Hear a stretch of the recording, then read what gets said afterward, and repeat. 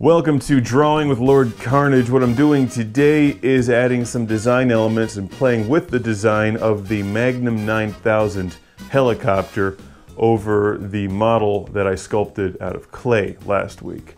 So I'm doing this in Photoshop. I'm making a layer and then drawing on top of the photograph layer and playing with the look and feel of this thing so that I'll eventually come up with a final design on screen and then sculpt a new model, bake that, and then use that model as the model for Magnum 9000 in the series. So let's get started and have some fun with Magnum Skywolf.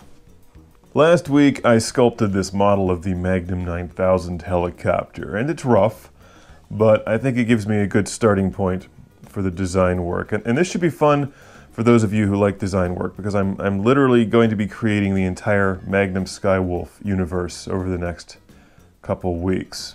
Because unlike my other comic strip, Disco 8-Track, I don't really have any of the design elements done for Magnum Skywolf.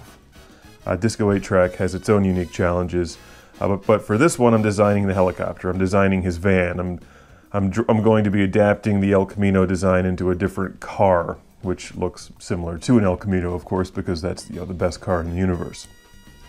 I'm going to be creating all of the supporting characters. Any good 80s TV show has supporting characters, like Magnum P.I., for example, has Rick and TC and Higgins. Well, Magnum Skywolf will have his own supporting characters. And I've got to create all of that, and I've got to create the locations. So, the most important part of it, though, is the central vehicle, the Magnum 9000 helicopter. Hunter Skywolf, the character, is already more or less done. So let's get started here. I'm going to pull up a pretty big brush, and I'm going to go over the design. This is the first time I've ever done this, actually. I'm feeling the layout of this thing. I want to see what it's like to draw. I want to add a few things. I know I want to smooth out the back here and add the jet engine back there. And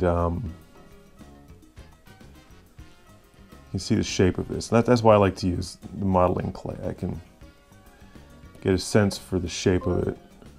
Gotta do the tail fin. I want to keep the tail fin out of the way of the giant nuclear-powered thruster back here.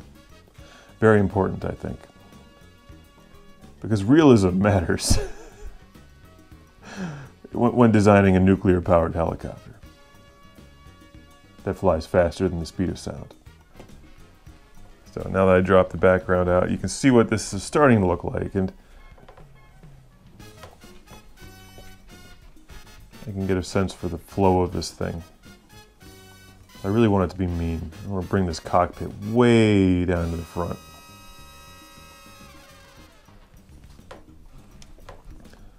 And there is going to be a gun pod down here, of course, which I'll design in detail later, but basically there'll be a couple different weapons and some radar equipment and a flamethrower hanging off the front. I'll deal with that later.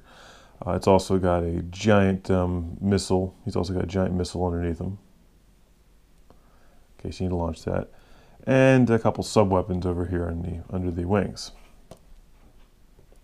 There's going to be 3 machine guns in his wings. I'm going to have a gun pod up front. Actually, 2 gun pods up front, because you can never have enough guns. And then I'll, once again, reflect a lot of the changes that I'm making in these designs once I make up my mind and do like a final one in the next model that I make. Let's carry that through. And here's the rotors.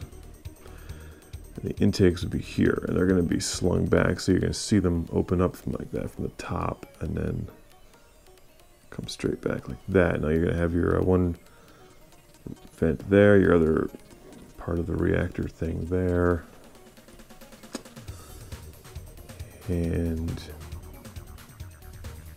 you might just see the rocket beneath it. And of course the giant machine gun, the flamethrower, design this stuff. I'll do a design for that. Like the gun turret itself is going to require its own design session. but it's not really, but you could theoretically take that on and off and replace it with other things. Like for one mission, you may want to have a giant, like a railgun or something on the front. Here's another angle. This is looking at it from the front. And I'm going to be doing a similar thing. I want to bring this cockpit way down where it kind of looks like Space Car a little bit.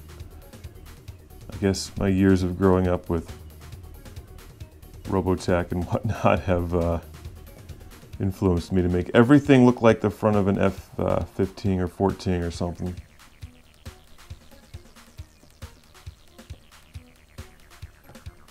I'm getting my design work down here, making this look like the helicopter. I like the wings. The wings are good because you can hang things under them, like missiles. All right, this design is a little more detailed than some of the other ones, and deal with his guns there later. The beginnings of Magnum 9000. You do not want to be on the receiving end of the Magnum 9000. That line there, that line there. Gun, gun, gun. This thing here. Oops. Make that black. The tail thingies are going to be black. And then we'll do a lot more detail work on the exhaust later. By we, I mean me, I guess, right?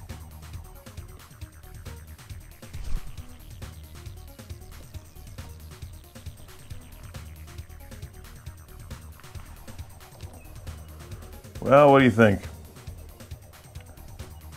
The beginnings of Magnum 9000.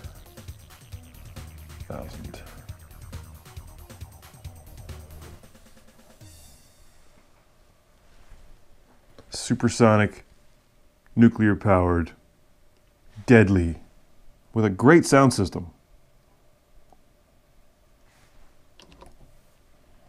If you can't rock out to some good music while blowing up enemies, I mean, we haven't learned anything from Top Gun and Iron Eagle, right?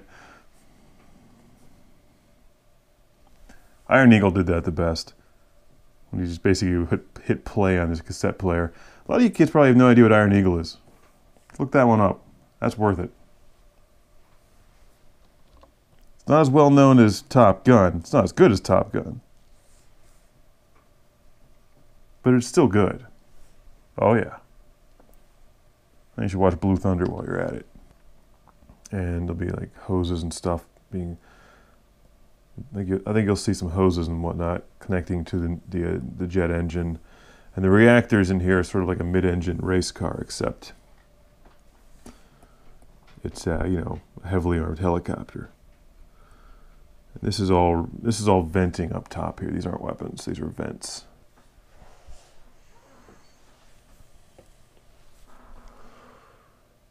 So that's what I'm looking at from that angle. But I'd like to see more of the windows. So let's bring the window down like that.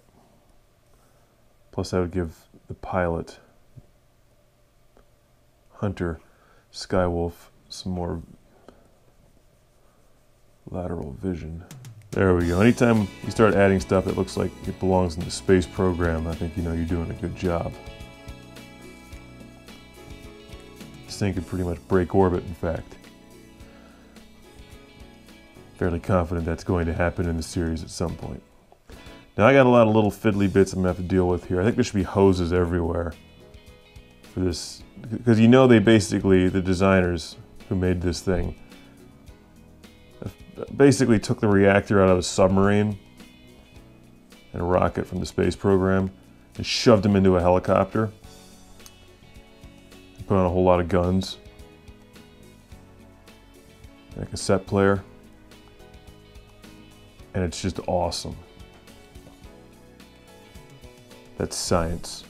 Magnum 9000. Some sketches for today. Some things to think about. And then I'm going to actually incorporate some designs where it's like landing, or incorporate this design into some shots where it's landing and where we see some people around it, like interacting with it, and where it's going to be blowing things up like like lesser vans motorcycles, sports cars, people running away from it, bad guys, buildings. And it sounds like a shark when it flies, by the way.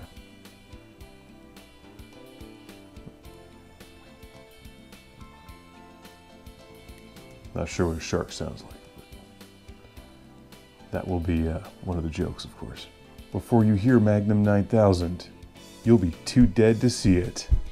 Thank you for watching. I hope you enjoyed that, and you can see these drawings at patreon.com/MagnumSkywolf and follow the adventure there, follow the creation process, get yourself some sweet pre-release perks, and of course, June 3rd, the actual series begins after I've designed all of the characters and vehicles and locations, because there's also going to be a volcano, because Magnum 9000 obviously lives in a volcano. What helicopter worth anything does not live in a volcano? I want to keep away from any hard angles in this design. I know a lot of the stuff, I know a lot of the more modern things meant to evade radar have those harsh angles everywhere, and maybe that would be more practical from a radar evasion standpoint, but Magnum 9000 evades enemies by killing them. And then there's no more enemies left to evade because they're dead, falling to the earth in little pieces on fire, soon to be eaten by sharks. You see, I put thought into this. Why outrun an enemy? You can just blow it to bits.